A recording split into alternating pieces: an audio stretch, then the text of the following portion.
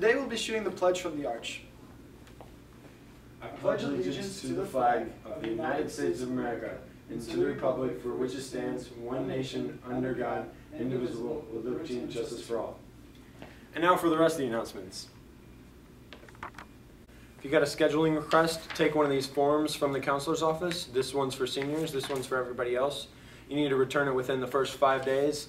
Fill out whatever class hour that you want to change and to what class you want. Put your name on it, get your parent's signature, and return it back to the counselor within those 5 days. It has the master schedule on the back, and that's all you need to know. That was good.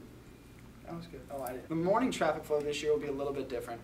You'll pass central office and take a right at the band room. The parent drop-off zone will be by the current main entrance.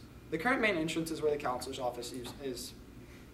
You will then, if you are not being dropped off by the parent, you will continue to your parking spot. The exit will be by the tennis courts.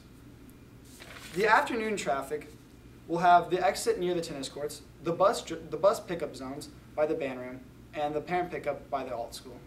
If you don't understand what we're saying, take a look at the map.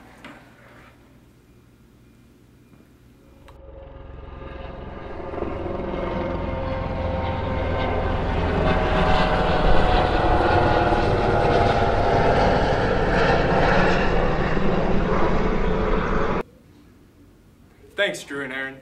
Now, Mr. Naki is having a Thursday expectation meeting. Seniors is first hour, juniors is second hour, sophomores is third hour, and freshmen are fourth hour. Now on to you, Jesse. Thanks, Dusty. This Friday, varsity softball will have a jamboree at Lutheran South at 4 o'clock. Windsor will also be hosting a football jamboree at 7 o'clock. Have a great first day of school. Catch you on the flip side, Windsor High.